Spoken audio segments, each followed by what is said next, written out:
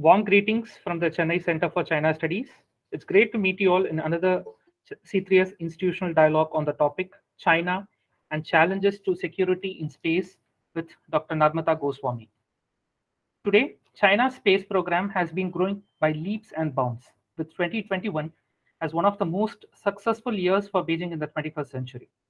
To explore the vast cosmos, develop the space industry, and build China into a space park is our eternal dream, stated President Xi Jinping in one of his speeches. China's space capability serves several strategic goals, including economic development, security, and domestic prestige. Today, space is one of the significant dimensions of the US China technology competition, for it not only has economic ramifications but also military and security dimensions. For instance, China's planned space station allows it to provide costly public goods to the international community by allowing other countries to carry out experiments in low Earth orbit without bearing the costs of building and sustaining a space station. 4. This will allow China to present itself as an alternate to the United States by projecting Beijing as a more inclusive alternative to the US, as it will allow both democracies and autocracies alike to participate in its space initiative. Beyond China's space station, the China space technology also provides it with other diplomatic tools such as launch, satellite, and imaging services. More broadly, the Chinese space accomplishments allow it to present itself as a model and a technological leader to developing countries, thus having a soft and hard power dimensions in China's space strategy. To speak on this topic, we have Dr. Namrata Goswami. Pleasure to have you with us, ma'am. And now it is my privilege to honor our distinguished speaker. Dr. Namrata Goswami is an author, strategic analyst, and an authority on space and space governance. Her recent work include a book titled Outer Space and Great Powers, which was supported by Minerva Initiative Grant for Social Science Research. After earning her PhD in International Relations, she served for nearly a decade at India's Ministry of Defense-sponsored think tank, Mohan Parikar Institute for Defense Studies and Analysis, New Delhi. Her research and expertise generated opportunities for collaborations abroad, and she accepted visiting fellowship at countries like Norway, Australia, and Germany. In 2012, she was selected to serve as Jennings Randolph Senior Fellow at the United States Institute of Peace, Washington, D.C., where she studied India-China border issues and was awarded a Fulbright Nehru Senior Fellowship on the same year. Shortly after establishing her own strategy and policy consultancy, she won the prestigious Minerva Grant awarded by the Office of the US Secretary of Defense to study great power competition in the gray zone of outer space. For expertise, she has been asked to consult for audiences as diverse as Wikistrat, US Pacific Command, US Special Operations Command, the Indian military, and the Indian government, academia, and policy think tanks. With these brief words, I will now request Commodore Vijesh Garg, Executive Director, Chennai Center for China Studies, to deliver the opening address. Over to you, sir. Thank you, Bala. Thank you. Good afternoon, Dr. Namrata, and all the distinguished members of C3S and all our research interns and audience. The topic for today, which Dr. Namrata is speaking, is China and challenges to security in space. Now, as the mankind grew, our ambitions grew with the science and technology growth. We moved from the land, we went to oceans. The oceans, we moved to the airspace. From airspace, we went to the outer space, and its limit is going. Now, when science creates opportunity, the other side also comes into it. When nations which are competing today's global dynamics, global equations, global competitions of power, naturally we have competed on land, we have competed on sea, we are competing in air, aviation, and now we are competing in outer space. Now, when you look at the comprehensive power of any nation, be China, be India, be anybody, space has become a strong element in comprehensive national power. Now, whether you look in terms of satellite, whether in terms of anti-satellite activities, now satellite could be our navigation satellite, which is peaceful use, and could be other one which are doing the mapping, another say military use for that matter. Now look back 1950, when actually era of Yuri Gagarin and then Neil Armstrong, we used to say moon, but today the people are going to Odyssey to space and coming back. So we have moved that side now. But China, from the last 30 years, the small dwarf has become a big giant because China has the ambition of becoming superpower. And as he has done, made the largest navy today in maritime world.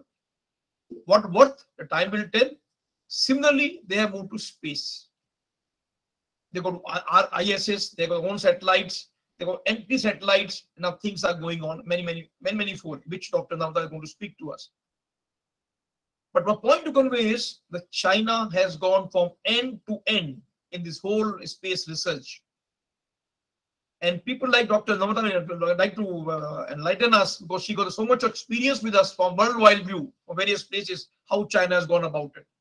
Now, we talk with space capabilities, maybe launchers, maybe satellite, maybe other equipment around it, control centers, and so many things are there in this whole world.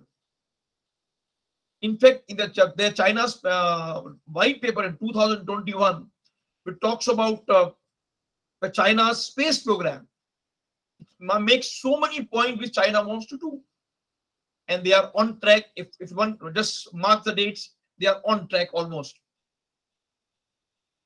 Now, why doing this? So far, the US or maybe earlier USSR and Russia, they had the capabilities.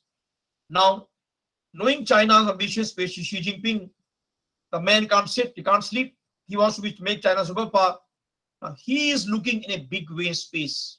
This is the one area he wants to break anybody's monopoly and go a big chap in a big way, make China stronger that way.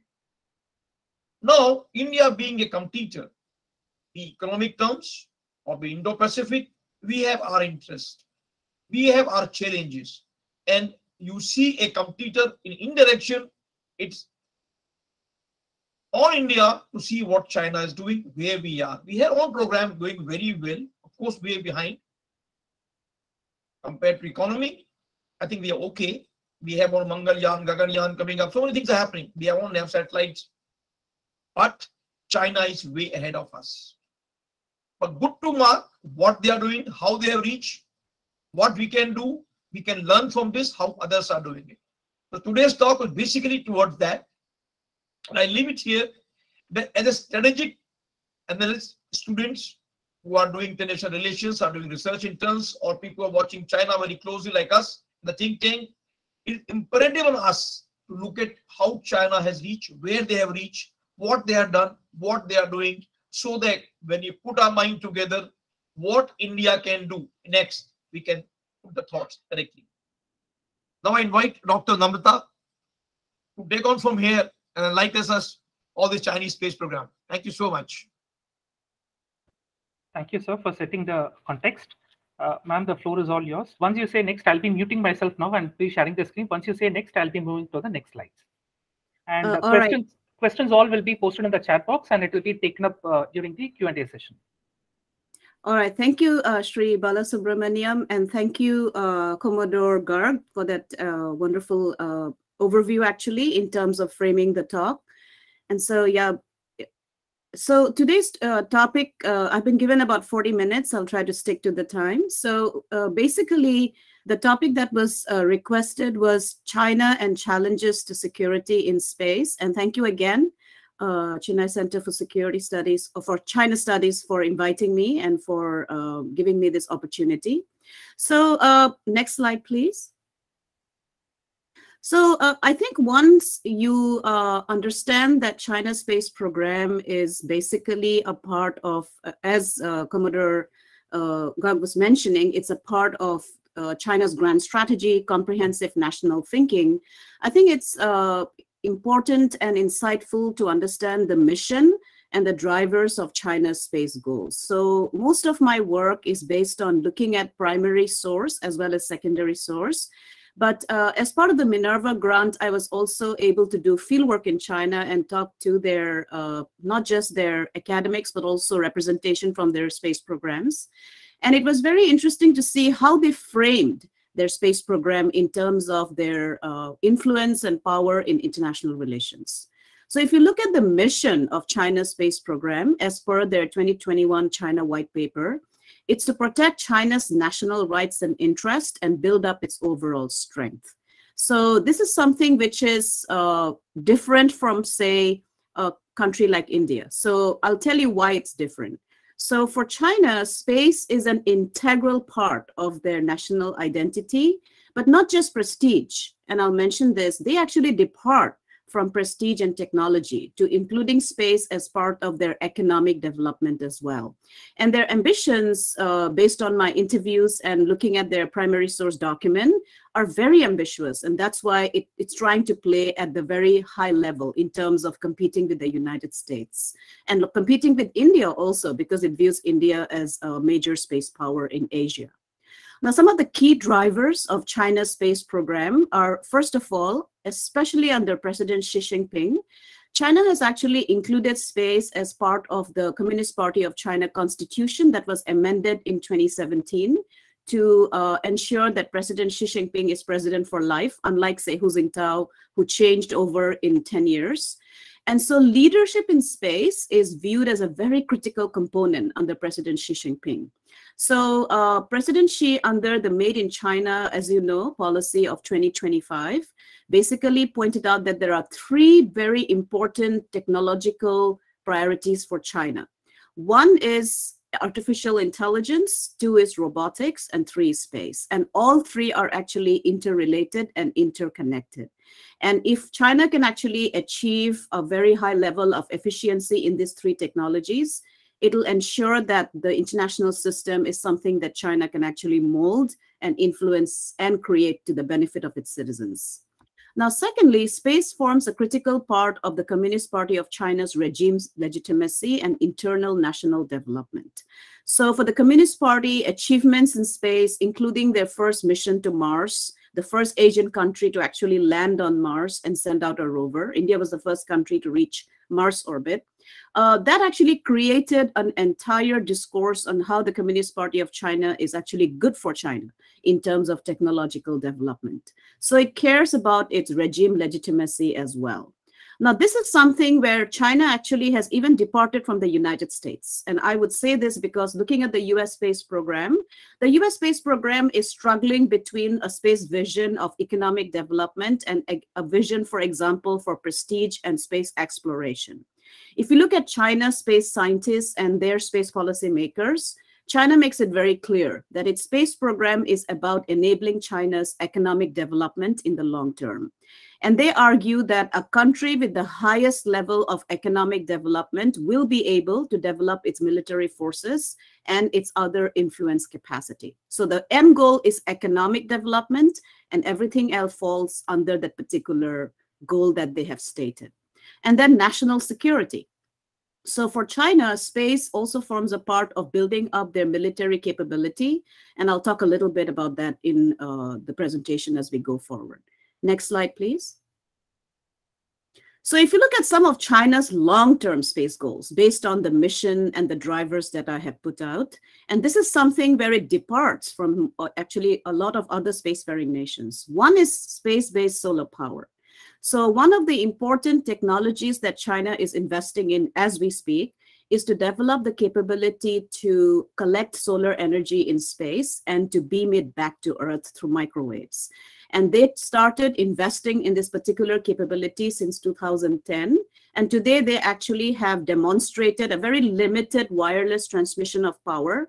And the aim is to actually be able to do it from space. Second, they also have invested in concepts like lunar resources and looking at technologies that can actually extract resources on the moon. And I'll talk a little bit about their lunar program and the implications for that, not just for the United States, but also for India, which is very critical to understand in terms of understanding China. Establish permanent presence for access. So unlike the US, China departs from the US. US is talking about, for example, sending the next woman and the next man to the moon by 2028. If you look at China's stated goal for their lunar mission, it's about establishing robotic presence and building capacity to build a research station on the moon by 2036. So it's not about sending the first Chinese astronaut to the moon and being able to sustain that particular person for a few days. It's about building a structure on the moon, which is again a very ambitious stated program for them. Now, one very interesting insight that comes out of China's space program is that the Communist Party of China is able to invest in long-term mission and financial capability because of the fact that once you have a particular program in place, because it's a one-party system, its ability to commit to that mission, and I'll show you how they have actually achieved this in their lunar SBSP, space-based solar power, and their Mars mission as well. Missions that were actually conceived 20, 25 years ago and achieving their capability in the stated deadline that they actually put out. Now, I think for the purposes of understanding the security implications of China's space program, it is really important that some of the documents that they have put out, for example, the 2006, 2016, 2021 white paper on space clearly identifies space, as Bala Subramanian was saying, in terms of looking at it from a grand strategic perspective, but also comprehensive national power, and they state it in an official document. And then their military strategic guidelines, their doctrinal changes, I'll talk about that also in terms of how that has fit into their overall national security capability. Next slide, please. So some of the critical changes, I thought since we have now President Xi Jinping in power, what are the critical changes that has happened in China's grand strategic thinking that is important to keep in mind when we think about China's space program? One, unlike President Hu Jintao, who was more about the peaceful rise of China, I mean, he also supported the national rejuvenation, the concept of the China dream, but not to the extent how President Xi has changed the entire structural thinking of the Chinese strategic community and the Communist Party of China. He puts it out in his thought that he has published and also in terms of the white papers and speeches that he gave. One is that one of the critical changes in China's thinking is talking about national rejuvenation and comprehensive power. Recently, President Xi gave a speech to PLA officers where he argued that the loyalty to the Communist Party of China is the most important priority. China as a state comes after that. So CPC is critical and core to China's identity as a nation state. And then he urged the officers to think about the civilizational construct, how China can actually become the lead actor given its civilizational ethos and its capacity in terms of military and economic power.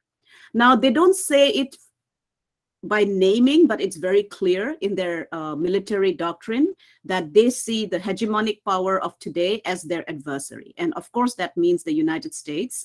And this particular change actually came about since 2013. So it's very clear that they are actually competing with the US as to who will lead the international system, whether it will be a democratic system or whether it will be a system led by the Communist Party of China with Chinese characteristics.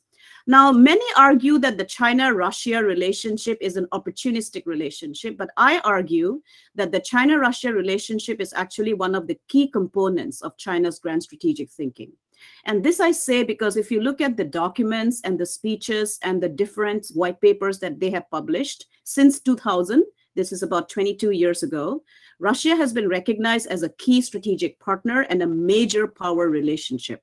In fact, President Xi Jinping, in a speech in 2013 in Kazakhstan and then in Moscow, pointed out that for China, Russia is the most important great power relationship that they are going to invest in and build, and also in space. And you can see that from the different memorandum of understandings that they have signed since they basically stated that particular goal.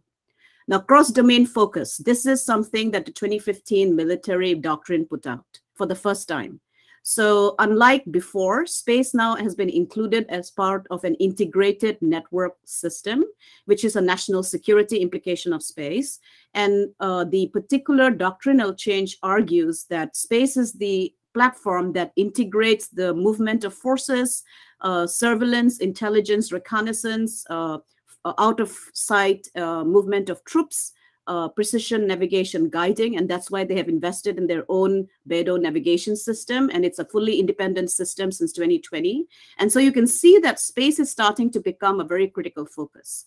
Now, one of the interesting insights I got talking to some of the Chinese strategic thinkers in Beijing and Shanghai was that for China, the 1991 and the 2003 Gulf War, in which they observed the United States moving forces using space, was a game changer.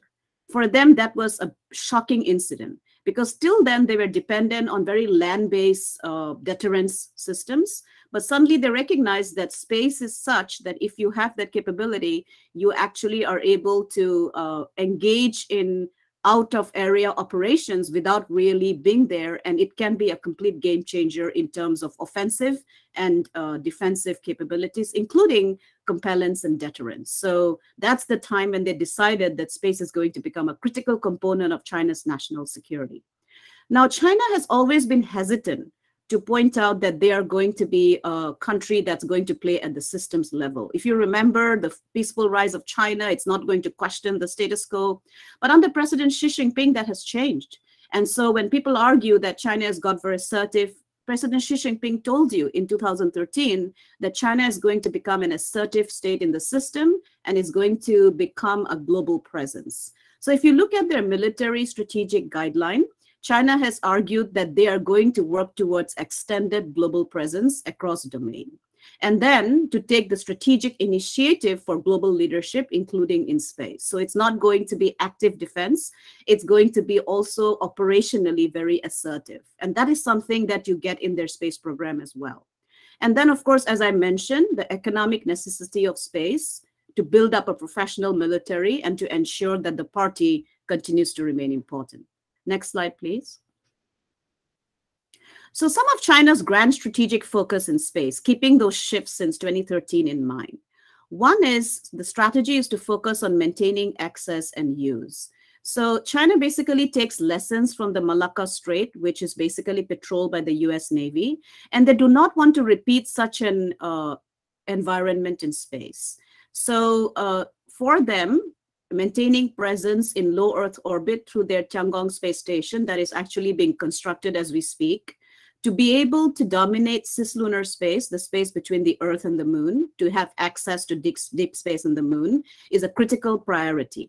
And then what is interesting is that some of the Chinese lead heads of space institutions, including China Academy of Space Technology and the China National Space Administration, argues that China's economic return from space, if they invest in that technology today, is going to be about 10 trillion US dollars annually. So you can see the economic rationale for space.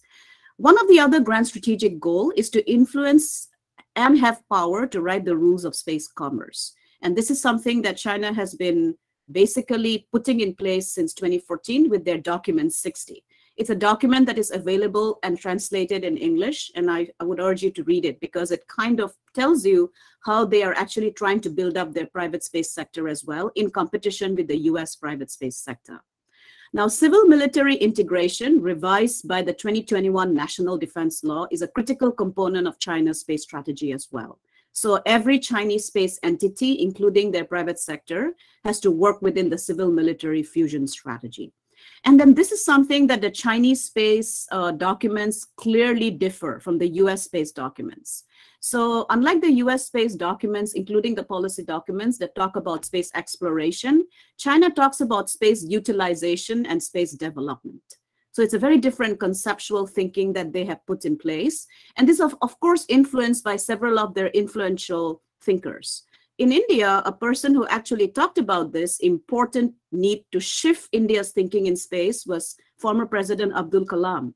If you listen to his speeches, he had pointed out that if India has to become an important player in space, India also needs to think about space from an economic perspective, which is investing in concepts like space-based solar power. And he gave this really inspiring speech in 2007 in the university in Boston, where he talked about why India needs to do that.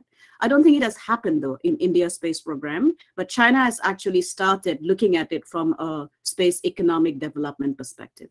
Next slide, please. So some of President Xi Jinping's speeches are critical to understand the grand strategic thinking I pointed out. So if you look at one of the speeches he gave to the engineers of the Chang'e 4 mission, which is their Farsight lunar landing mission, he pointed out that the mission's crew members carry the space dream of the Chinese nation, developing the space program. This is a critical line, and he keeps repeating this in several speeches since then. 2016, 2019, 2021, 2022 speeches. He argues that developing the space program and turning the country into a space power is the space dream that we have continuously pursued, and basically a dream that we are striving for. And also, if you notice the second speech that I put there in the second quote, realizing the great rejuvenation of the Chinese nation, every industry and every person should dream and strive courageously. So basically calling for a whole of society approach to space. So President Xi has equated the spirit of space to the spirit of the Long March, which is the march that Mao actually conducted to create the People's Republic of China. So he has raised the profile of space within China. Next slide, please. So this is why I think I basically study and work on China's space program, given the fact that I also originate from Northeast India. And one of the areas that I actually did fieldwork in was Arunachal Pradesh.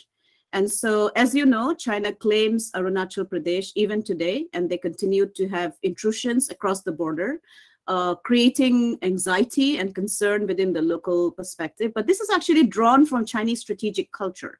And this is something that we actually need to keep in mind when we think about China's space program as well. Because China connects space to its capability for example, in a border conflict with India as well. And they very clearly stated in terms of movement of troops, intelligence, reconnaissance, surveillance, satellite images. And so they have been investing in that capacity. So, for example, one of China's very important strategic culture insight is that it connects territory to resources. So the fact that they claim Arunachal Pradesh is not just because it has that historic connection to Tibet and the Dalai Lama, but also because Arunachal Pradesh is rich in resources and has several rare earth metal resources that can be actually explored. And they make it in some of their arguments.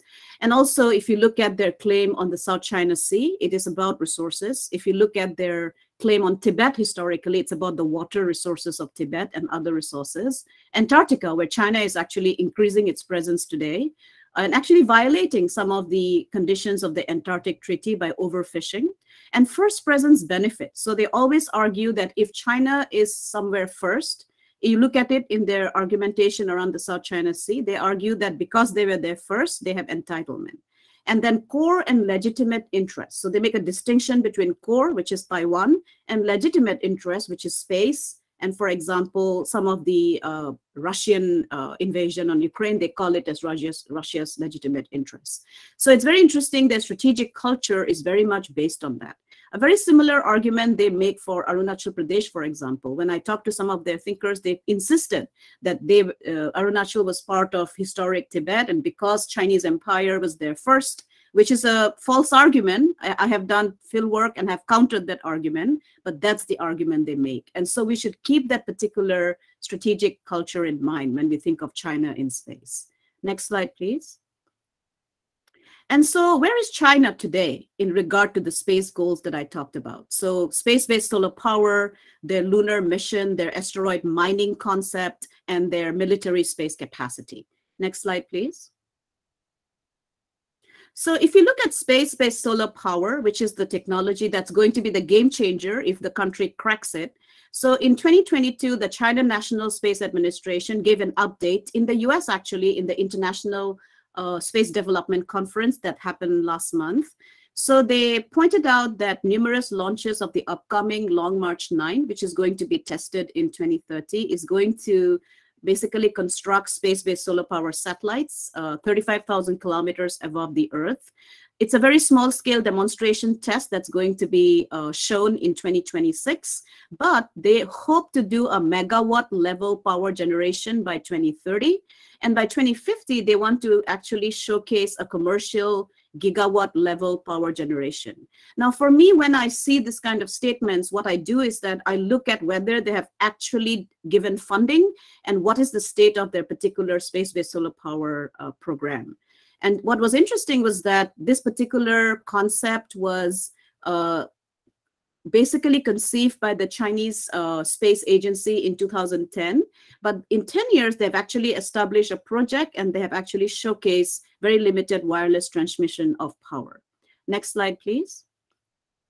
Now, these are the presentations that the CNSA basically gave, and they were made publicly available. So you can see that they have given us a roadmap in terms of what they want to achieve by, say, 2050. And they've revised some of their data set. And so it's a very interesting investment in long-term Chinese economic capability, because if you're able to have access to 24-hour sunlight and are able to microwave and beam it down, you can actually become a renewable energy dependent economy and not a fossil dependent economy. And they're keeping that particular perspective in mind. Next slide, please. Now, China's focus on the moon, I don't think we realize, and sometimes even in the US, people don't seem to realize that China's focus on the moon is not about just sending humans to the moon.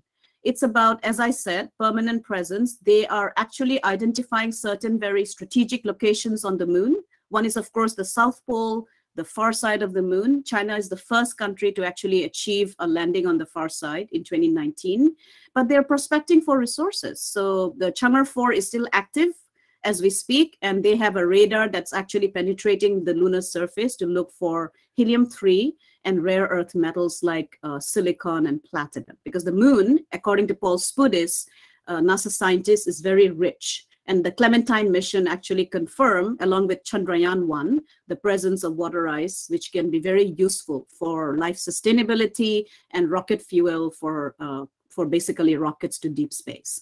And they view L1, Lagrange point 1, Lagrange point 2 as critical. And China is the only country that has a satellite, a relay satellite in Lagrange point 2 today. So basically to relay images back from the far side of the moon. Now, China became the second nation in the world as part of the Chang'e 5 mission to establish a fabric flag on the moon. And they were very proud. If you listen to their narratives, they argued that in the 21st century, China is the only country that is able to actually go to the moon and land there successfully, if not human landing, but robotic landings. Next slide, please. Now, these are some of the lunar missions that they have actually succeeded. And what is even more astounding is that they have succeeded in these missions on time. So these missions were announced in 2002, along with the years. And I actually studied it and looked back as to when they announced it, whether they achieved the missions on time. So Ouyang Xiang, who's the father of China's lunar program, in 2002 gave a speech in which he said, China will go to the lunar far side by 2019. That was about 20 years ago. And they actually achieved that particular mission on time.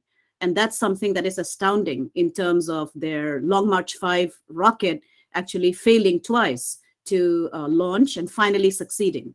And so 2020, they basically brought back lunar samples back to Earth. But if you see the missions which are in red, these are the missions they want to achieve in the next few years. So 2024, they want to bring back samples from the lunar South Pole.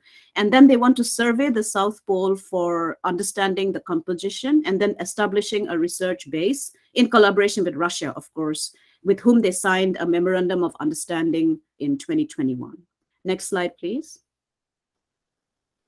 Now, in terms of March, there's a March 2022 update from Wu Weiring, who's the chief designer of China's lunar exploration program. And he gave this interview to Chinese media, and he talks about the phase 4 of its lunar mission. So if you listen to the talk, it says Chang'e 6, which is a mission in 2024, will attempt to retrieve 1 or 2 kilograms of sample from the lunar South Pole. The Chang'e 7 will land on the South Pole of the moon with the goal of looking for water ice and surveying the region's environment. The Chang'e 8, the final phase, will scout how to exploit. Now, this is something, again, extremely important to keep in mind. This is not about exploration. This is about exploitation of the lunar resource surfaces. And he makes it very clear. And he's actually the main thinker and scientist behind China's lunar program. And he says that the Chang'e 8 mission will scout how to exploit the resources on the lunar South Pole and why they will actually create a base on the moon, because the moon's gravity is lower than Earth, and to launch from the moon is much more easier. And so we'll have to wait and see whether they succeed in these missions. But till now, Wu Weiring's deadlines have been met. So we have to keep that in mind as well in terms of looking at China's space program strategically. Next slide, please. Now, China's Mars mission and Mars ambitions are pretty high. So China became the first country to independently launch orbit and land on the Mars surface in its first attempt. So the first attempt, which it didn't do independently, was with Russia. And as you remember, the Russian rocket failed to launch after it reached low Earth orbit to the moon. And so when China actually started investing, that's the time they took the decision around 2002 to build a Mars program. And so, they are the second country in the world that actually has successfully communicated back from Mars. The Soviet Union landed on the Mars surface, but failed to communicate. And so you can see that they are catching up with US space capacity as well in terms of their Mars mission. Next slide, please. And this is an update that came up from Wang Xiang, who's the head of China Academy of Launch Vehicle Technology. And he gave a presentation last year and again repeated it this year, in which he identified some of China's Mars mission goal. So by 2030, they want to become probably the first country to try to bring back samples from Mars. And then what is interesting is that he's talking about a human mission to Mars by 2037, and of building a Mars base by 2041, and an Earth-Mars cargo system by 2043. Now, the technology that they are investing in and has made a priority is nuclear propulsion. So nuclear propulsion is key to go to Mars because, as you know, the distance to Mars is very high. It takes about 9 months to a year. That can be very hard on the human body. But nuclear propulsion can actually bring it down to about 2 months because it's very fast. And so China is actually investing in that capability and hoping to clinch that capability by 2040. And the roadmap to Mars was revealed by the China Academy of Launch Vehicle Technology. Next slide, please. Now, one concept that they're also investing in is the concept of asteroid mining. It's a big concept in the US. There are several US companies that are looking at this, but have not succeeded as yet. So China's Zhanghe asteroid exploration mission is going to be launched this year in 2022. And the aim is to basically reach the near-Earth asteroid, the number is given there, 2016 H03, and to bring back samples back to Earth. And then it wants to actually do a journey to the main asteroid belt. So the idea is that because asteroids are so rich in resources, which has been again proven, several literature exists. NASA's Jet Propulsion Laboratory has put out several data sets telling us what the resources are. For example, a very small asteroid like 16 Psyche has resources like platinum, iron ore, gold to the worth of $20 trillion. And so China's argument is that if they're able to actually get to an asteroid and bring some of those rare earth metals, which they actually lead on Earth, back, they can actually extend their economic capability even more. And what is strategically important is that Russia and China have signed a joint asteroid mission plan to achieve this particular goal. Next slide, please. Now, China is also actually competing with SpaceX. So China actually has started building its low Earth orbit satellite constellation, which is about 36,000 satellites by 2030. And according to the International Telecommunication Union, they have filed to launch about 12,992 satellites by 2026. This particular low Earth orbit satellite constellation will invest in satellite internet and also is listed as China's critical infrastructure. So unlike the US or India, correct me if I'm wrong, China has actually identified space as a critical infrastructure. So, which means that for China, space will receive priority investments. And so very few technologies are identified as critical infrastructure. And this is a really important shift in China's thinking under President Xi Jinping's 2035 China goal. The US actually has not declared space as a critical infrastructure. There is pressure to declare space as a critical infrastructure, but it has not happened as yet. Next slide, please. Now, as was mentioned before, China is establishing its own Tiangong space station. And this is a map I got from the image I got from China's Manned Space Agency. And you can see that the space station is smaller than the International Space Station, which is about 400 tons. This is 66 tons. But what is interesting is that this station is going to be able to enable China to understand how to live in space for a longer period, and for more taikonauts. So from 3 months under Tiangong 1 and Tiangong 2, which were the earlier space labs, they're going to be able to extend life for 6 months. And then they're also going to be building their space cargo system with the Tiangzhou cargo, which is indigenously built by China. And so, and this space station is also open for international collaboration in actual competition with the International Space Station. And they actually pointed out that they're going to sign, they have signed an MOU with the United Nations Office for Outer Space Affairs to do this. Next slide, please. So, and then this is a very interesting update. So, so to understand, if you look at China's space program, one of the ways you can understand and actually validate some of the goals is to look at their 5-year plan as well. Is it mentioned in their 5-year plan? So as per China's 14th 5-year plan, the National Natural Science Foundation has allocated about $2.3 million to actually study the feasibility of building a kilometer-wide space station, which is a huge structure in space. And so the argument is that they want to bring down the launch costs with the Long March 9. And I'll explain that to you in the civilian space capacity as to why that is critical. Next slide, please. And so the white paper was mentioned of 2021. I think what is critical is that there is a departure from the white paper of 2016.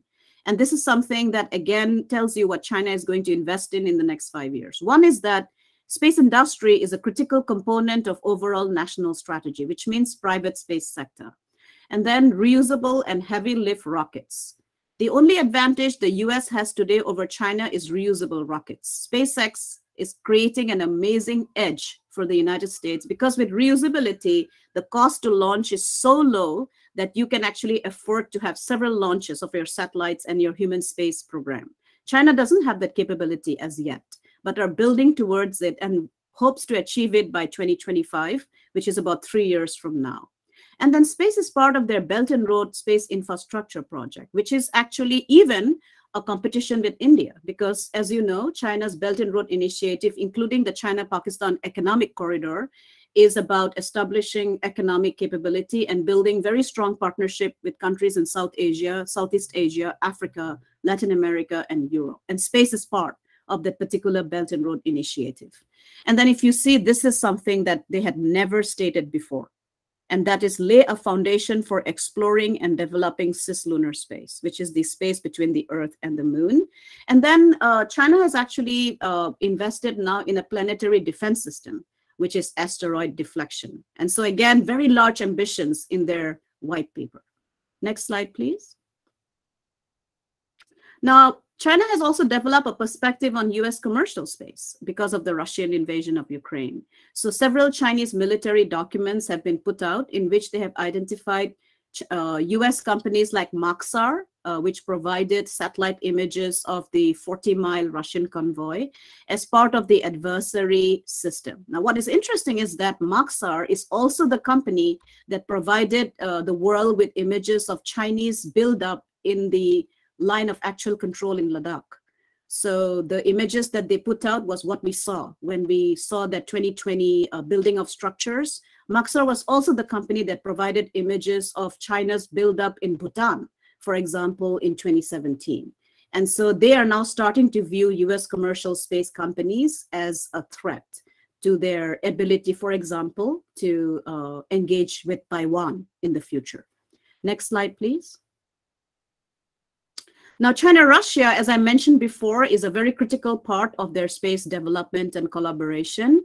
And in 2021, China-Russia signed a memorandum of understanding to actually build a lunar base together on the moon by 2036. And Russian President Putin actually pointed out in April of 2021 that that's going to be a strategic focus for Russia as well in terms of building up that capability. Now, next slide, please. So this is basically a press release by the China National Space Administration and Roscosmos, in which they tell you what they are going to actually build on the moon. So this is the particular base that you can see, and then these are the different phases as well as the systems, that launch systems that they're going to use to basically achieve this particular capability. Now, one thing which is interesting about China is that how do you shift between propaganda and actual capability. Now, my argument is that when I investigated some of China's claims, once they make it to an official document and are actually put out as a part of an international partnership, the Chinese Communist Party actually cares about legitimacy and face as well. And so we have to take it very seriously once they put it into a white paper and then launches it at a very high level, which means that they have actually looked into the technology and have come to the conclusion that they should be able to achieve these goals in the time period that they have set. Next slide, please. Now, Belt and Road Initiative for India, it's very important to keep this particular relationship in mind because while the Belt and Road Initiative, for example, in space looks benign, because it's about infrastructure development, it also means that China is using the Belt and Road Initiative to extend its influence and reach in countries which are historically, for example, India's strategic neighborhood. A country like Bangladesh, a country like Nepal, country like Sri Lanka, where, as you know, debt has become a very risky issue, Maldives. And so it is important to look at it from a strategic perspective as well. And the fact that China is actually promising to launch for free some of the satellites of these countries create a huge mechanism of influence and capability, which India needs to keep in mind when it thinks about China in space. And as we know, there are about 140 member nations of the Belt and Road Initiative, including some US allies like New Zealand, Austria, Italy, North Macedonia, and recently Luxembourg. Luxembourg, which has the most strategic space legislation for exploiting space resources, signed an MOU with China and became a member of the Belt and Road Initiative. Next slide, please. This is just to point out that Russian president gave his legitimacy to the Belt and Road Initiative and supported it. And he took part in the Belt and Road Initiative forums twice, 2017 and 2019, before COVID hit. Next slide, please.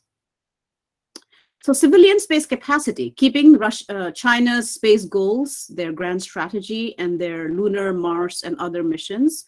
So some of the civilian space capacity that we need to keep in mind is the Long March 5, which is their main rocket today, and with a capacity to take 22 tons to low Earth orbit. They're also investing in reusability. So the Long March 8 has already been tested. And iSpace, China's private space company, has launched to orbit already, as you know. And so they are also investing in a reusable rocket called Hyperbola. The companies that are actually developing China's reusable capability is Casey and Cult. And now I would argue that the most critical game changer for China will be the Long March 9.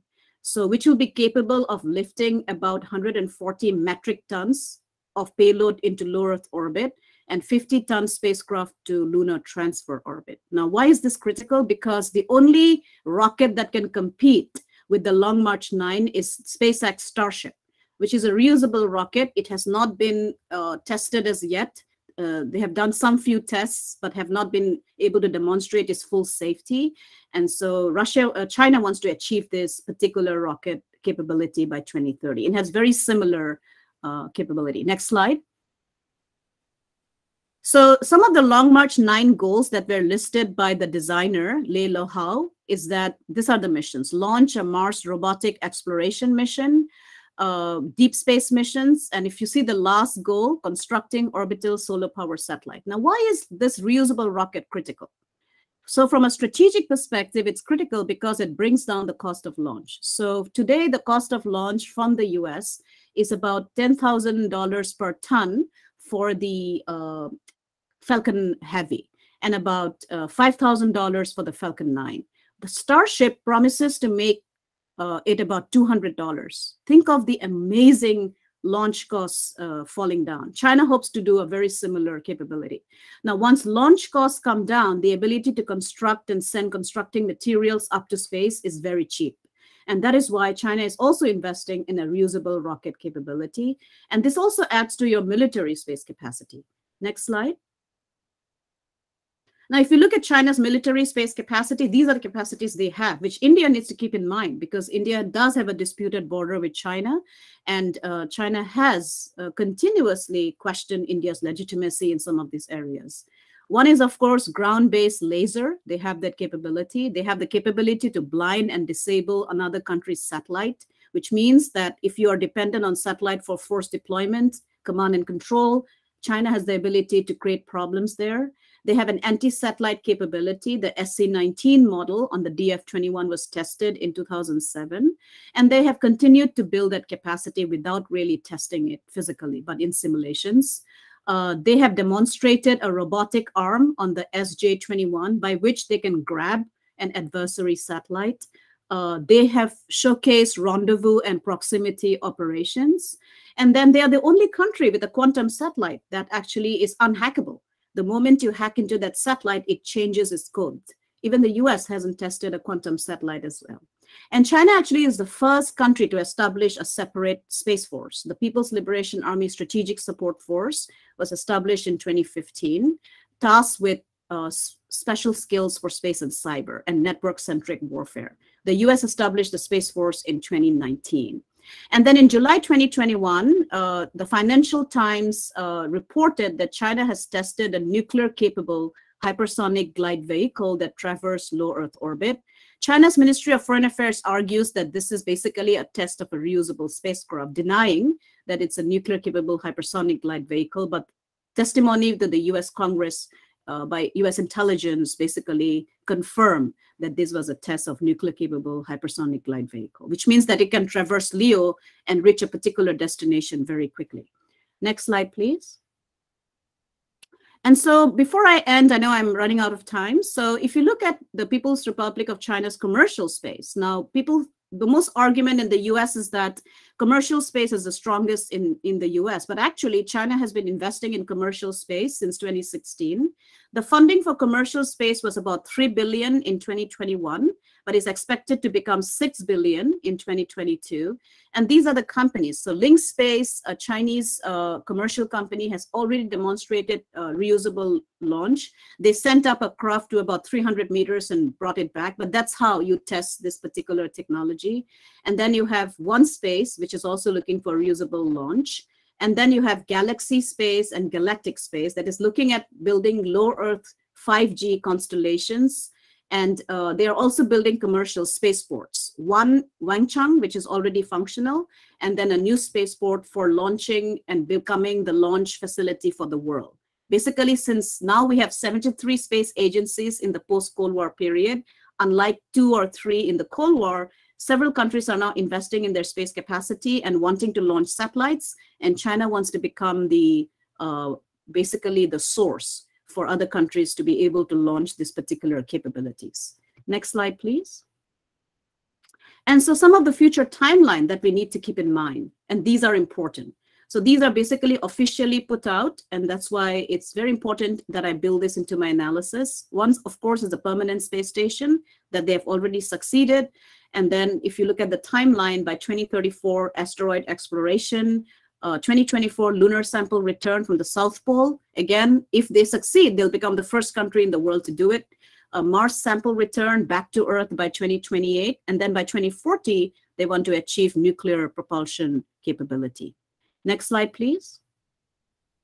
And so summarize, and I think based on the analysis that I provided, it is very clear that space is actually now a very important part of the Communist Party of China's constitution.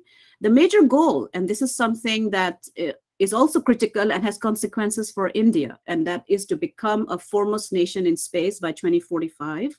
And space is actually playing a critical role in the 2049 centennial celebrations of the People's Republic of China. So that's the 100-year celebration. China has a very integrated strategy to achieve space goals and build artificial intelligence. Some of the goals for utilization and development are space-based solar power, concept of space mining, permanent presence, and then China has also met its space goals. My last slide. So basically consequences for India and the Indo-Pacific. I think one of the books that very clearly highlights how China could become a security consequence is External Affairs Minister Jaishankar's excellent book, The India Way, where he identifies what is the Indian way of dealing with this particular systemic struggle between China and the US. And also he argues that while India has national interest and national security as a key goal in deciding how it's going to navigate this particular system, India is a leading power and is not a great power yet. But India can actually shape the international system to its advantage. And so he argues that India's strategic policy is to engage the US but manage China. But my argument is that if you have to manage China, you have to also understand that China is actually raising the stakes in terms of its space capability. And then China's military space capacity and the fact that it wants to become the economic power in space has implications for India, India's constrained capability in its own neighborhood. China's presence and extended presence means that other countries will have taken decisions based on that particular context change. And also China's military space capacity, they have about 100 military satellites today, means that its ability to carry out ISR in the India-China border areas, including some of the disputed area, troop movement is very high. And so the consequences of this for India, including with the Belt and Road Initiative, is something that India needs to actually keep in mind. So I'm going to end there, and I look forward to your questions. Thank you so much.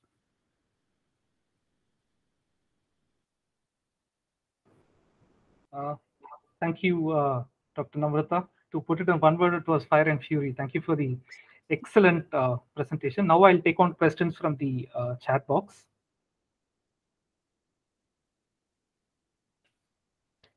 The first question is from Mr. Subramaniam Sridharan. He has thanked you for the comprehensive overview. He has asked, while exploiting space resources can be legitimate activity in many cases, it is their other activities where they try to disable or destroy the space platform for other countries, which have created a great concern. Both China as well as Russia seem to be collaborating on these activities. What is your opinion about this?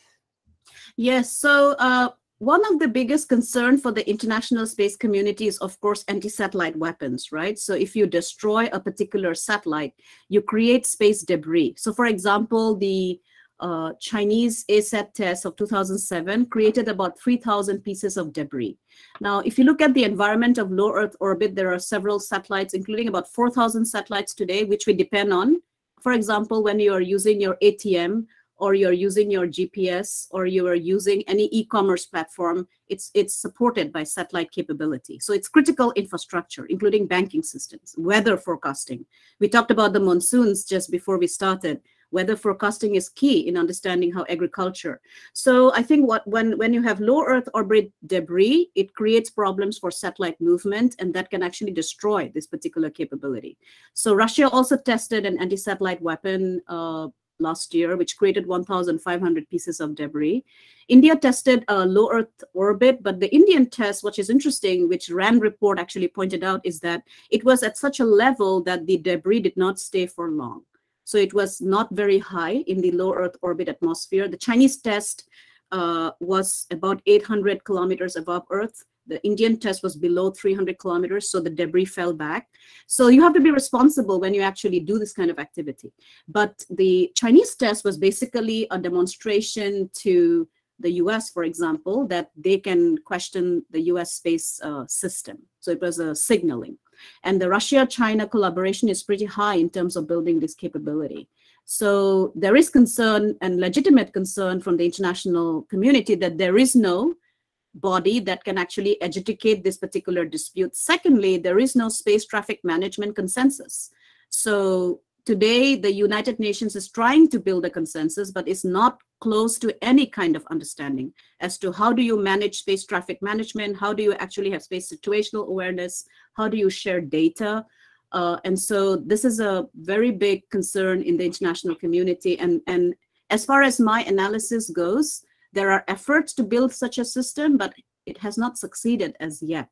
And the reason it has not succeeded is because space is also seen as a national security forum, and countries are very shy to tell you what their military satellites are. Even they do not inform their registrations, including the US. And so it is a legitimate concern. Thank you, Dr. Namrata. I have two questions. One is you mentioned about China creating its own space force. In that, China has designated space as a military domain. So, what are its implications? This is my first question. And second is, can you throw some light on the Chinese laser system, because that also has a bearing on the anti-satellite component. Yes, absolutely. So if you look at the implication of China's declaring space as an operational domain, right? So that means that they will be using, for example, their anti-satellite capability in case a conflict breaks out, say over Taiwan, or say, God forbid, in the India-China border area, right? In case conflict escalates. So that means that in their joint integrated thinking and network-centric warfare, space is critical in terms of looking at it from the operational concept. And this is something which I think needs to be highlighted. So if you look at China's military doctrine, there is argument, even in my conversations in the US, that it's a very defensive doctrine, right? It's about active defense. But actually, if you look at their operational content, it's very offensive. So China's doctrine talks about defensive when it comes to maintaining China's core interests, but the operation of the doctrine is about attacking the adversary's entire system, including space systems, right? So it's a very offensive doctrine, I would argue, from a tactical perspective, if not from a strategic perspective. Now, the implication is that this means that while China has committed not to place weapons of mass destruction in space, including nuclear weapons, because it's a signatory to the Outer Space Treaty, that does not mean that they will not use conventional capability, including their laser capability. So if you look at China's laser capability, they have actually, because you can use a laser for blinding a particular satellite, right? It's and China has actually advanced in that particular capability since so they made it a priority about 1996. That's what they took the decision, because they realized that, okay, we'll have anti-satellite, but we also need to have capability that can immediately blind a satellite, right? And so today they have actually simulated a capability to do that. It has not been demonstrated, as you know, but the intelligence is that in open source data, my work is based on open source data. When I look at it, it is clear that China's laser capability is pretty high. And I think the seriousness of this comes from the fact that when I listen to some of the testimony in the US Senate, why the US Space Force needed to be established, the biggest concern, and we don't have access to classified data, but what I hear from the senators, especially Mike Rogers, it is very clear that the capability is so high that the US Air Force was criticized for not taking it seriously. And that is why the Space Force was established, because of the fact that the Air Force, so the argument was that because the Air Force's focus was fighter pilots and fighter planes, it did not give importance to space systems and space structure, whereas China's space capability is the core priority because that can disable everything, including your fighter planes, right? Which depends on satellite support. And so that's how you know the seriousness of how advanced they are in terms of their laser system. Thank you. Next question is by Commodore Vasan. He has appreciated your presentation. And the question is, looks like India has decades before it can come anywhere close to where China is presently is. Could you please make a quick analysis of India's program and what are the critical areas for India to catch up in terms of China, vis-a-vis China? Oh, that's a great question, something close to my heart. So I think India's space program is, as we know, pretty advanced in terms of launch capability, right? And satellite capability, but not anywhere close to China's. And I say this with concern because if you look at India's focus today, it's very traditional. It's about sending humans to low Earth orbit. For example, the Gaganyaan mission, right? Or sending a civilian space exploration mission, say landing on the lunar pole, which India came very close to. But if you look at the grand strategic conceptualization, it has no ambitions to invest, for example, in space-based solar power, which is a key technology. It's a game changer. If China succeeds, that's going to change the game. India's focus is still traditional satellite launches and prestige missions, right? I would argue, if I may, in my humble opinion, that India needs to prioritize space as a grand strategic concept. right? So space should form a part of the entire grand strategic thinking. India should be investing more in military satellites. I know the Indian Army has one. I think there is funding for building a satellite for the Indian Navy now, but we need much more. Because think of the contrast of China's military satellites. There are more than 100, right? And in GEO and in LEO, you know, and in the Indian Ocean, which is such a critical area. And so India really needs to up the game there.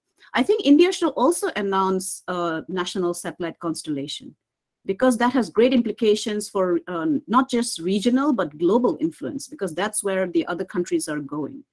I think the final argument I would make is that India needs to have a space resource utilization perspective as well. I don't see that. In fact, in my interviews in 2017, including with ISRO, I did not see that kind of thinking. There were studies, right, done, but there were no policy focus on looking at space resource utilization, which needs to be done, because that's where the game is today, right? If you want to compete and become an economic power, it's critical. Now, I know that Prime Minister Modi, in response to the 2019 ASAT test, pointed out that India has now joined the Forum of Space Power, has that particular capability, right? But then the important question is, it has to now be played into gaming and simulation, right? In terms of tabletop exercises, actually, can you actually use this capability? What are the legal implications of this capability, right? So the PLA Strategic Support Force has been simulating and gaming with their ASAT capability since 2019. And so once it was established in 2015, President Xi Jinping's direction was that you need to have doctrinal changes and cultural changes in the PLA SSF. And so since then, they have gamed out as to how they're actually going to use this capability. And I don't see reports like that coming out. I'm sure there are, hopefully, but I don't see that coming out. So finally, I'll say that India needs to have a resource utilization perspective, needs to have much more ambitious goals of space resource utilization, including why India is going to the moon. It's not about just going and exploring and science mission, because the mission should also be about looking at helium-3, water ice, from a very strategic perspective, right?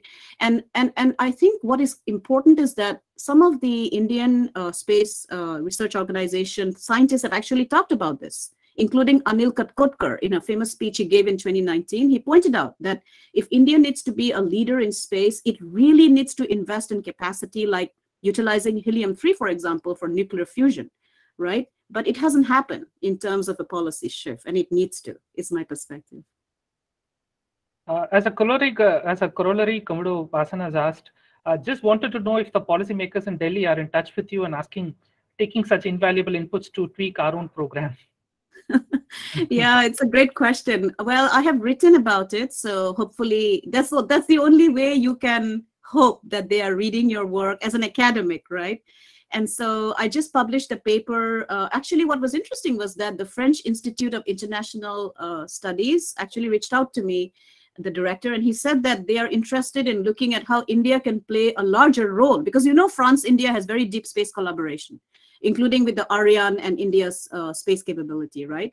And so they asked me to write a paper, and I wrote a paper looking at the drivers. I think one thing which I saw as I was doing work for that particular paper is that the Indian Space Research Organization, as you know, has recently established agencies to encourage India's private space sector, right?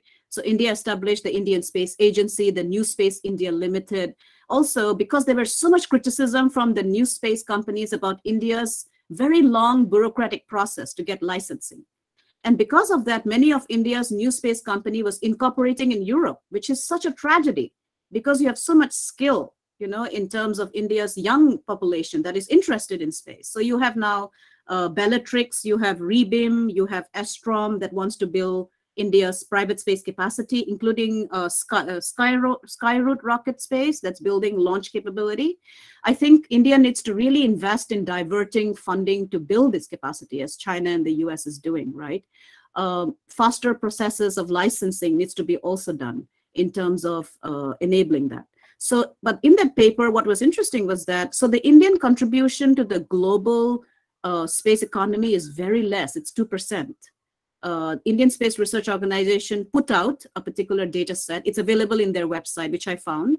But the goal is to increase it to 9% by 2030, right? But to achieve that, you have to make those correct policy interventions. And that's why gaming scenario exercise is so critical, right? You identify a particular end goal, and then you identify policy intervention and lacuna that needs to be done to achieve those goals, right? And this is a long process of thinking, which I think is critical for India to do as well.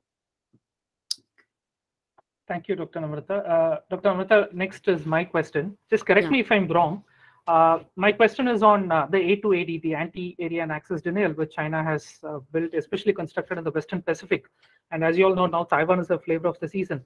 How integrated this A2AD of China is with the space program? Because I believe there is a very strong connect between these two. So how integrated is with China's space program? And yes, absolutely. So if you look at the 2015 military strategic guideline, snippets of which are available, and then the military doctrine, they have actually now, since the last 6 years, very much focused on building space as an integral part of their A2AD, right? So area denial strategy. It's critical because if you want to move any kind of force capability, it's so much dependent on space support, right? If you want to have missiles that are integrated into that system, including your anti-aircraft missile capability. And that is why, actually, I'll tell you an interesting insight I got looking at some of the thinking of Chinese PLA colonels, right? So, and that will tell you how space has become so critical and integrated, and they have actually advanced in that particular capability. And that is why you see such a response and reaction from the US, right? And I'll tell you the insight how we get to this particular conclusion, right? So in 1996, if you remember the Taiwan Strait crisis, so at that time, China did not have a satellite navigation system or any system that supports China's deployment of missiles or even tracking a missile, right? And so they were dependent on the US GPS. And so when they had sent out 2 missiles into the Taiwan Strait, they lost track of the missile. Allegedly, it is not confirmed as yet, the US Pacific Command had turned off GPS signals, right? And so they lost track.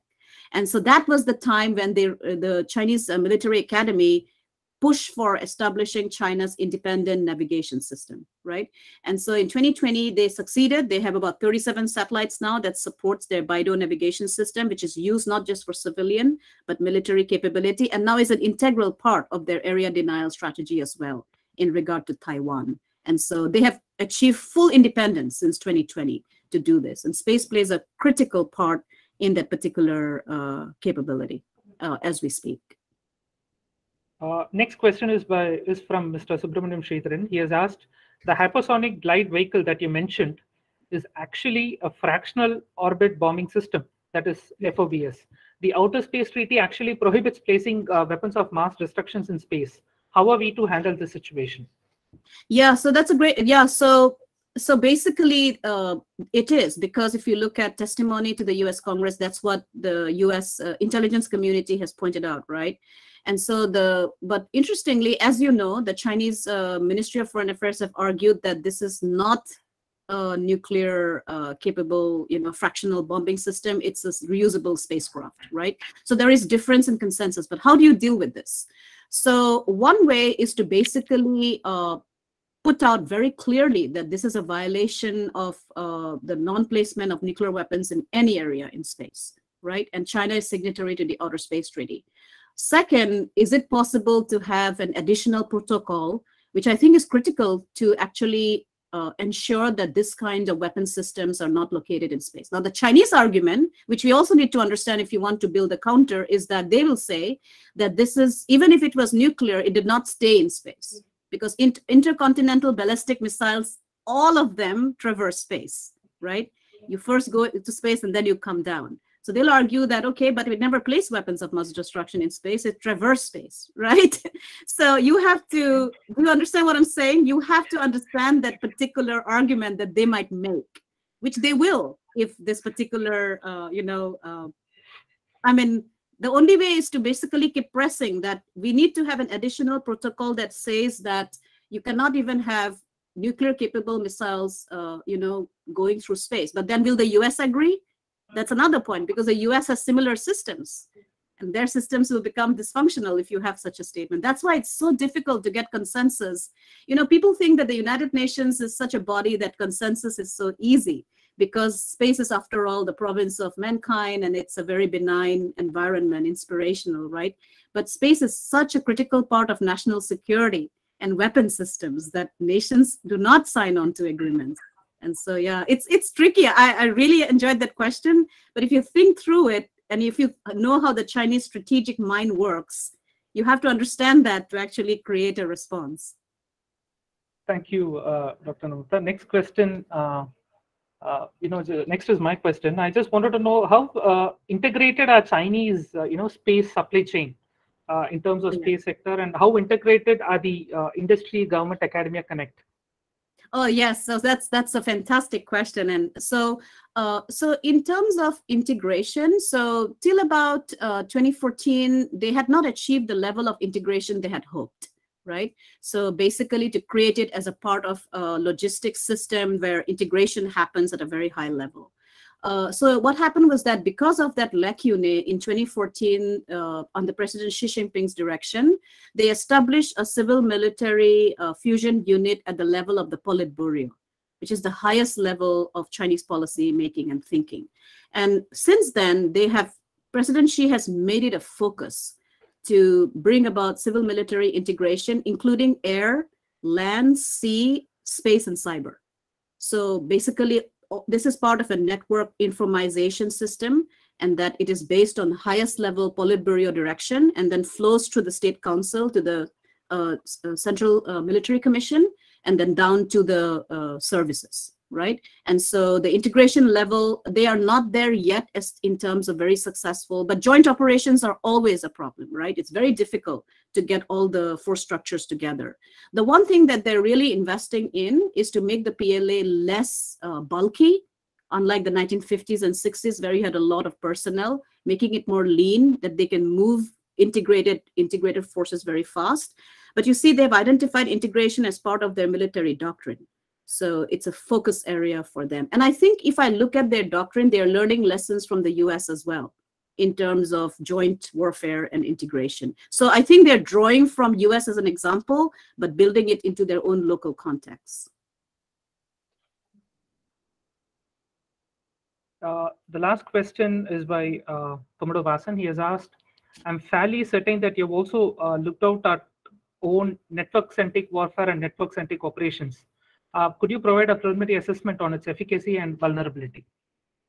Yes, absolutely. So, so if you look at China's several doctrines, they have made important changes, right? From People's War under Mao, where getting the enemy into China, to Deng Xiaoping's People's War with technical conditions, where he argued that no, you cannot have that old People's War concept where you draw the Soviet Union, for example, was the enemy at that time. You draw them into China's heartland and then defeat them. You defeat them at the border to, Hu Jintao's technology. So basically network-centric with technological capability. To Xi Jinping's complete focus on network-centric informization warfare. Right.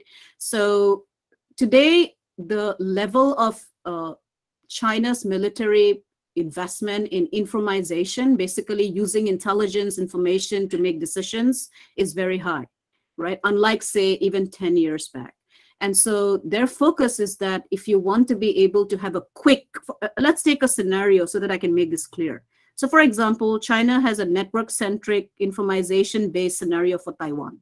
Right. So the idea is that you use the network capability to influence decisions, but not just decisions at the strategic level, but tactical operations with a very quick exit strategy. So it's not like the Russian invasion that people think China will repeat a Russian invasion of Ukraine. I don't think so, because they will actually want to exit very quickly. Right.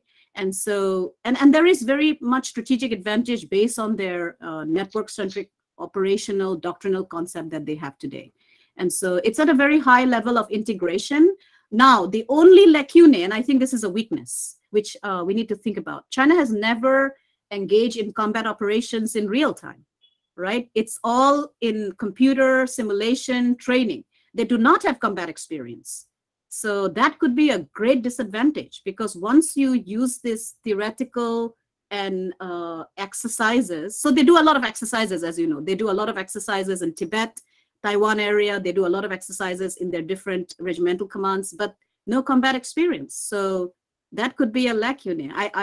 Sir, you would know about this much more than me, but at least that is my insight, that if you do not have combat experience and have not gamed it out in real time, that is a weakness that can be exploited, actually. Dr. Namrata, thank you so much for patiently taking all our questions. Many useful discussions were brought to the table. I now request Commodore R.S. Vasan to deliver the concluding address and vote of thanks. Over to you, Commodore Vasan, sir. Thank you, Bala. And thank you to Dr. Namrata. It's been a fascinating talk today. It's one of the most fascinating talks that I've heard in recent times on space and related issues, particularly and contextual. Remember the old series of Carl Sagan, where we had the space travel on Odyssey. And on the other hand, I was Star Wars from US and China competing in the outer space. But as you know, there are so many takeaways here. I might extend attempt to repeat what you already so forcefully taught. I would say the participants have gained immediately from this exposure and experience. What's more relevant in I think this on first-hand account. I can't hear. Vasan, sir, some connectivity issues at your end. Can you hear me? Yeah, now we can hear you, sir. Yeah, now we can hear you. Can you hear me now, Bala? Give me a thumbs up if you can hear me. Thank you. Sorry, there was having some connectivity issue today. And so what I was saying was that, it is even more valuable to us because all this is coming from first-hand account and deep research that we've been doing for decades. So we have gained immensely from this. Just a few points that I would like to elaborate on, because very recently, just about 7 to 10 days ago, Bala and self met some of our own space scientists. There are some of the names that you would be familiar with. One is Dr. Chandrasekhar, and the other is Dr. Ramamurthy, and Dr. Ramani. So we met them, and what was striking was that way back in 2015, Dr. Chandrasekhar has brought out a book, which tells us what India should do. I'm sure you have had a look at the book, and here is where Chinese are way ahead of us. Not only did they read this book, they translated into Chinese, and I think they paid a royalty to Dr. Chandrasekhar and the organization. And it is widely available to the Chinese. Bala is showing you that book. You can see that book out there. It was translated into Chinese, and they made it available to their scientists and the entire community who are taking these kind of decisions. That tells you how ahead they are. The only way you can compete your adversary is when you try to understand what he is doing. And they are way ahead in terms of trying to understand what India's plans are in the long term. So I'm a little disappointed that because of the kind of system that we have, which you also sort of reinforced in your talk, to say that perhaps we are not sure of what we want to do. China is way ahead. That's what has come out very clearly in your presentation. Whether it is exploitation of the space, in inverted commas, because the rest of the liberal democracies try to look at as harnessing the oceans, harnessing the space, or harnessing the the goodies of the. But over there, they're very clear. Space is there to be exploited. So therefore, all their policies are about how can they exploit space. Whether it is mining from an asteroid.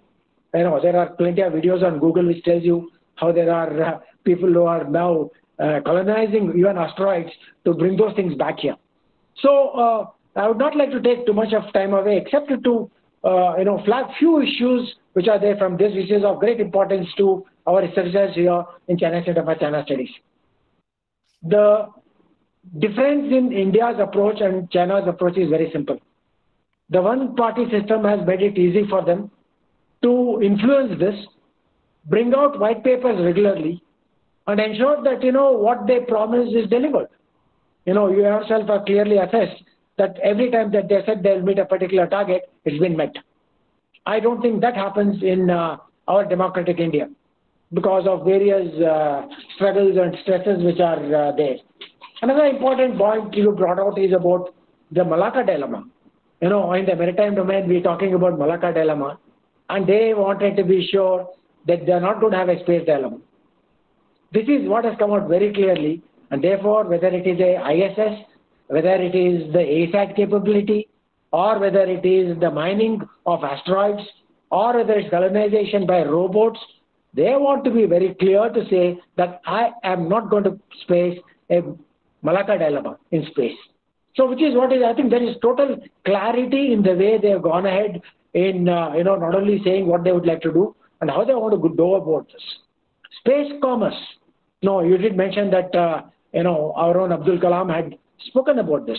A $10 trillion annually is a figure that we cannot just discount. But what are we doing about it? No, they have clearly realized that there is this potential and they're going ahead with it. So maybe there is so much more that we need to learn from China, and let's admit it. Where there are good things which are happening elsewhere, we should not fight shy of copying at least the complete procedures. After all, Chinese have done that, and that's how they are where they are today. The other point that you brought out clearly is about the BRI, space BRI. They started with the Silk Road economic belt, which was purely over the road, and they added the maritime silk component, and then they added the cyber component, and today there is a space component. Which tells you how imaginative they can be in terms of trying to get the support of these 140 nations that you mentioned. So, even we tried. It's not that we haven't tried. Look at our own offer of the SARC satellite to these countries. But one country came in the way. We wanted to offer it for free, and Pakistan stopped it. So obviously, it's not just the ability for you to offer something for the common good, but also a political kind of strength that is required, an economic strength that is required to drive these policies.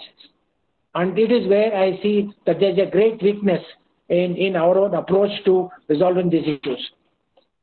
Other point was, of course, about the militarization of space. Enough thing has been said. In 2007, when they launched their own satellite and destroyed their, defunct satellite, I did write about it at that time for a foreign journal. And, the point is that we also proved that we can do it. But, our efforts are always in those bits and spurts. We do something and then we lose steam. So, there are at least another 15, 20 points that would mean that I'm repeating what you all said, which is not my intention. So all I wanted to say is that this is an outstanding talk from you. And I must thank Bala for, ensuring that, you participated in this program today. And this is one of our many initiatives in the 4 verticals that we have identified for Chennai Center for China Studies. So the talk that we have today is under the SNT. And we would be very happy to welcome you here to Chennai. I don't know when you visited this last time, but we'll definitely get you here and the other scientists and also some other practitioners. Just in Mahe yesterday, that's in Manipal, there were some wonderful presentations on the very idea of, harnessing space. India continues to use the word harness and not exploit.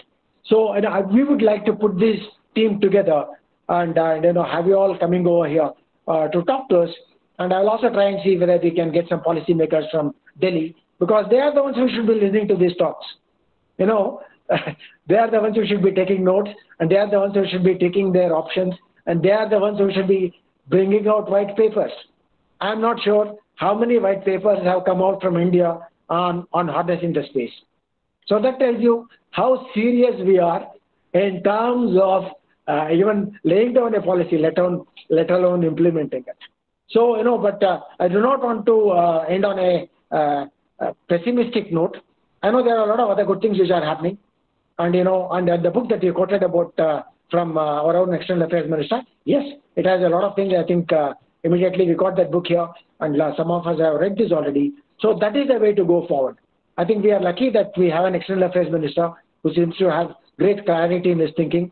But it's only a question of now translating those thoughts into action, in which we've been always found wanting. So let me again, on behalf of all the participants, thank you for this wonderful session that we've had. I think every minute of this has been well worth our time and your effort, and grateful to you. And let me request all the participants to join me in putting their hands together for this great effort of yours, which will be remembered, We'll also we already recorded this. We'll also go up on the YouTube and in our own website tomorrow. And I'm sure it will be very well received. And we will make it a point from our side to send it to the Ministry of External Affairs and Ministry of Earth Sciences. Thank you. Jai Hind. Thank you, Dr. Namrata. Jai Hind. Thank you. Thank you for your kind words, and thank you for having me again. Great honor.